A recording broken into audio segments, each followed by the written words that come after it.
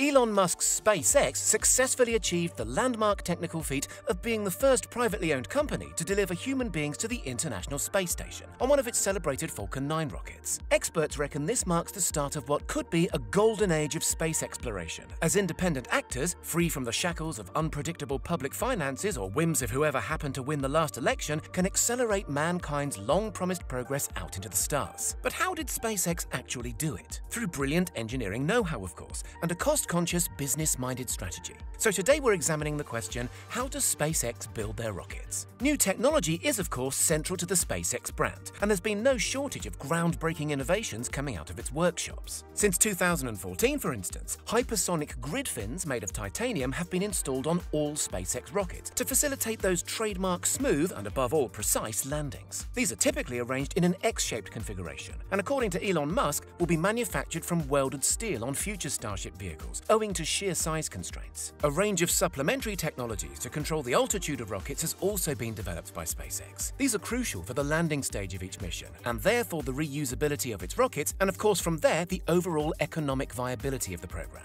One of the main problems engineers needed to overcome early on was unwelcome spinning on descent, which caused fuel to slosh around in a centrifugal motion, causing catastrophic engine failures. Cold gas thrusters near the top helped stabilize and flip the rocket around so it maintains its upright position. And although not directly related to the rockets themselves, a small fleet of autonomous ocean-going landing platforms have also been developed by SpaceX to support touchdowns at sea. Musk has named these, with characteristic brio, "Of course I still love you," "Just read the instructions," and, coming soon, a short fall of gravitas. Landing gear, in the form of nested carbon fiber and aluminium extendable landing legs, are another innovation developed by SpaceX, with high-pressure helium chosen as the lightweight working fluid to assist deployment. These legs also incorporate what's known as a crush core in order to better absorb the shock of hard landings. But aside from all this shiny new tech, more on which later, the financial side of the SpaceX operation is just as important and fascinating in its own way. Remember, SpaceX was founded in 2002 when Elon Musk, flush with cash from the sale of his PayPal empire to eBay, set out to try and establish a colony on Mars, specifically by bringing down the cost of rocket launches. That cost element might sound drab, but it's very significant. Because although state actors had previously made great gains in space exploration, the Soviets putting Yuri Gagarin in orbit, for instance, or the Americans landing Neil Armstrong on the moon, they'd done so by essentially handing their scientists and engineers a blank checkbook. Elon Musk, on the other hand, believed that approach to be foolhardy and wasteful.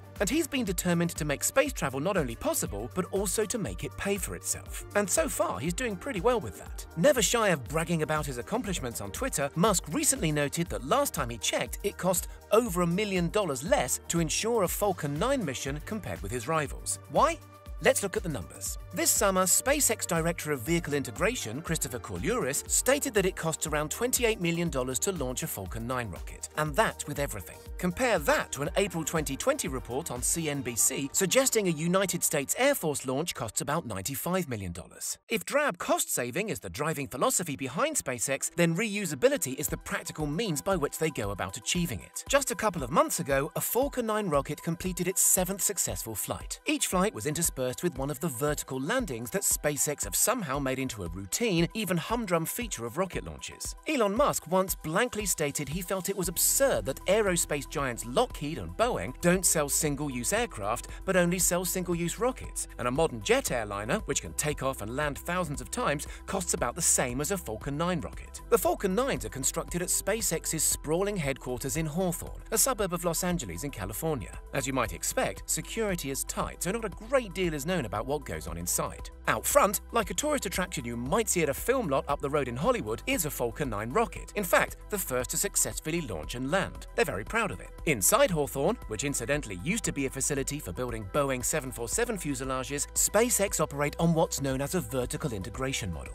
This means the vast majority of components, engines, rocket stages, avionics and software are all made in-house. This saves costs and helps speed up production to the point they can manufacture a whole rocket in a little under 2 weeks. How? By not relying on external suppliers who can unpredictably create delays or competing priorities, SpaceX can streamline the process. The design of the rocket itself is also packed with interesting and innovative subtleties that help its core mission of reusability, while at the same time being easier and cheaper to assemble. For one, the arrangement of of the Merlin rocket engines. Earlier versions of the Falcon 9 had 9 engines arranged in 3 rows of 3, but a lighter, more elegant solution was discovered at Hawthorne, and now 8 are arranged in a circle around a central Merlin booster. This uses less materials and is therefore cheaper. Another brilliant engineering innovation concerns the so-called interstage of the Falcon 9. When the first stage has lifted the payload into orbit, traditionally the second stage blasts clear using an elaborate pyrotechnic system of exploding bolts. On Falcon 9, however, a less intensive pneumatic system was developed, saving weight and vital energy. SpaceX launches, using rocket parts manufactured in Hawthorne and assembled near the launch site in Florida, are becoming almost commonplace. But Elon Musk's company isn't stopping there.